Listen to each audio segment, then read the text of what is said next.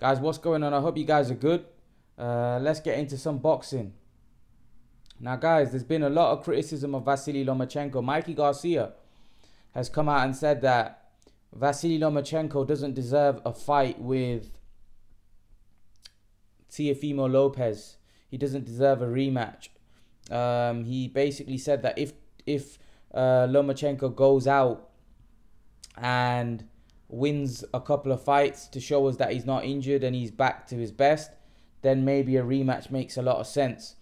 But at the minute, because of the fact that he claimed he had an injury, we need to see him in another 1 or 2 fights before he can get back to taking the rematch. Now, I don't think that's possible, just because of the fact that I think Teofimo Lopez isn't going to hang around at the 135-pound division. I think Teofimo's going to make a move quickly. He's going to move up to 140. So there's no way that Teofimo's going to hang around. However, there is a lot of fighters. I think Teofimo's in a great position now where there's a lot of fighters for him to fight. There's a lot of fighters out there that he could potentially fight.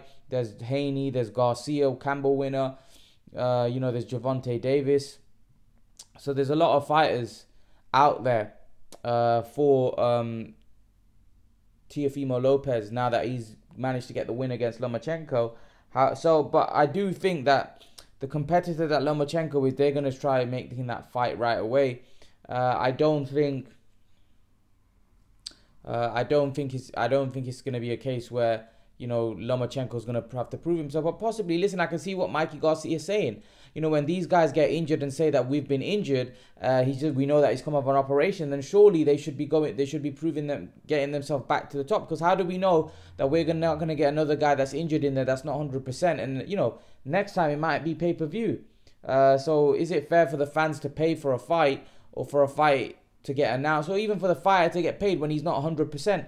I feel like if a fighter is injured, should the fight happen just because of the fact that they're getting paid a huge amount of money that's been paid by promoters, by fans, on gate and stuff. Obviously, at the minute we haven't got a gate, but pay-per-view when obviously there's pay-per-view fights, I just think that I think the fighters need to be 100%. Now, fighters never go into a fight without any 100%. They have some kind of niggle, but if it's an injury where it could affect or hinder your performance and affect you winning the fight, then or have a massive impact on the result, then I do think that they need to look into that, just because of the fact that fans want to see a fair fight. They want to see a guy that's healthy, not a guy that's injured. And then when these are a lot of excuses after the fight, I don't think it's a good look for the sport. I don't think it's a good look to the fans, because the fans get peed off. They're like, we're paying a lot of money and you're going into that fight injured. It's not fair. A bit like the Pacquiao Mayweather fight. Pacquiao apparently was injured and he had his shoulder injury, and just the fact that peed the fans off, because the fans were like, what's going on here? We're paying a lot of money. Some people paid thousands and thousands of pounds, and Pacquiao was, he had a torn rotator cuff. So for me, I think when it's big fights like this, I do think that these things need to be looked into, just because of the fact that people are paying a lot of money. Sometimes there'll be obviously there's no gate at the minute, but when there is, people are paying thousands of pounds to come in and watch pay-per-view. People are spending money, and we want to see healthy fighters going at one another, not unhealthy fighters or guys with injuries, and then after the fight we get to know that they had a torn shoulder or whatever. I don't think it's fair for the fight fans that are watching at home. I think fighters should, if the injury that's going to affect you or hinder your performance, then I do think that fighters, they shouldn't be fighting, because fans want to see a fair fight. We had the situation with David Haye and Tony Bellew, where David Haye was injured and he was, and he went into that fight, and it ended up being a bad look, just because of the fact that he fought a lot of the rounds with an injury, and I just don't think injured fighters should be fighting, just because of the fact it spoils the fight, it spoils the show, especially when it's the main event and such a big fight where that's done thousands, that's done hundreds and thousands of pay-per-view buys, that's got a massive gate, audience there, 20,000 etc. plus fans there. I just think it's unfair for the fans. So listen, I do hear what Mikey's saying. I do think what he's saying has a point. I just think in this case, I don't think that's going to happen. I think Teofimo's going to want to move up to 140 if the fight doesn't get made, and if if Lomachenko wants to fight Lopez again, I think he's going to want to do it next. He's going to want to do it right away. He's already told Bob Arum and I think his manager that he wants that fight right away, and his manager's already pushing to get that fight right away. Listen, I think it's a great fight. I think Lomachenko will obviously look to turn the tables this time. Can he? Teofimo Lopez is obviously a young, confident guy. He's going to go into the there is a rematch, he's going to go into the rematch very, very confident. I don't know whether Teofimo Lopez believes, you know, he's gonna. I don't know how confident he is, because of the fact that, you know, he's been talking down the rematch. He doesn't really want the rematch. I don't know why that is. I thought it was fairly close fight. I think most people had it very close. And I would love to see the fight again. Teofimo Lopez, however, doesn't seem like he really wants to fight again. I want to see it. I'm pretty sure a lot of other boxing fans want to see it. There'll probably be a lot of Loma haters that don't want to see it because they won't want to see Loma get his revenge his loss, and they want to see him just lose. So listen, I think if you're a true boxing fan, you want to see that fight again.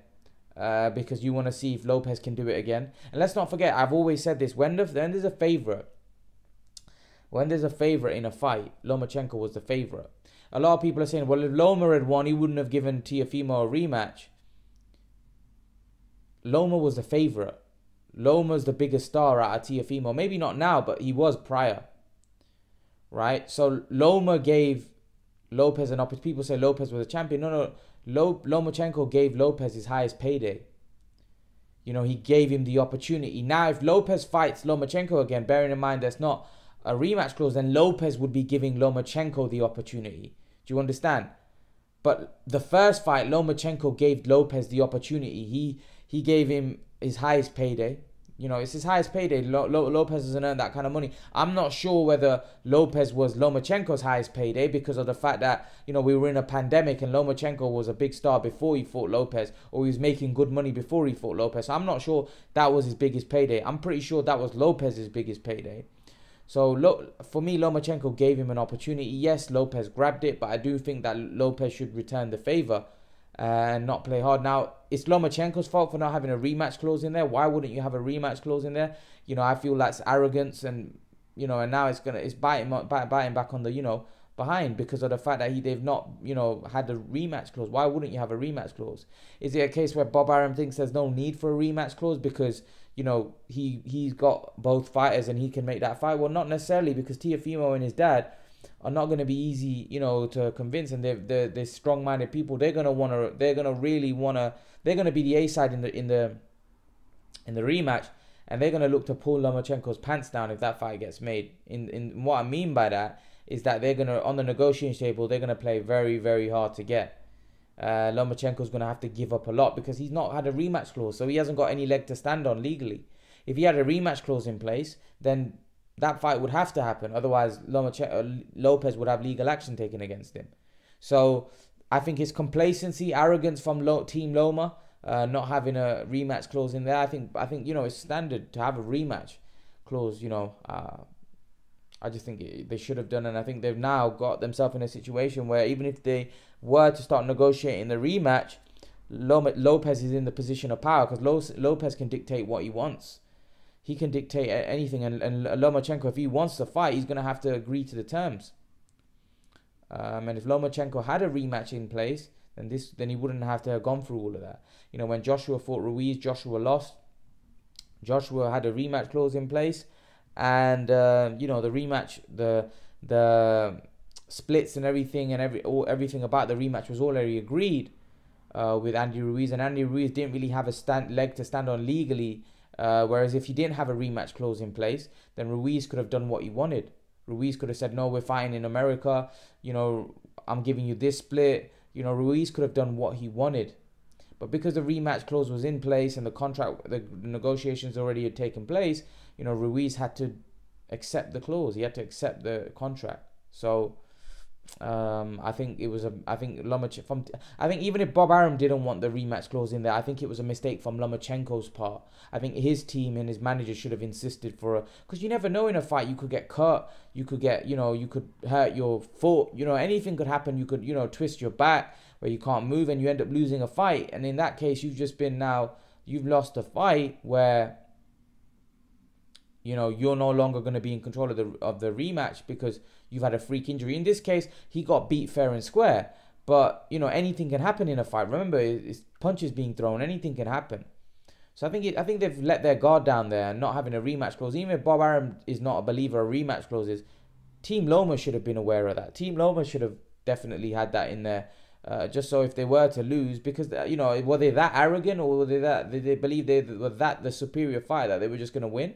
Because to me, that's next level kind of arrogance, that is, personally. But leave your thoughts, guys. Let me know what you think. Do you think Lomachenko deserves a rematch right away? Do you think that he needs to earn his way back to a rematch? Do you agree with what Mikey had to say? Leave your thoughts in the comment section below, guys. And guys, remember to please like, share, and subscribe to my channel. I'll see you guys in the next video.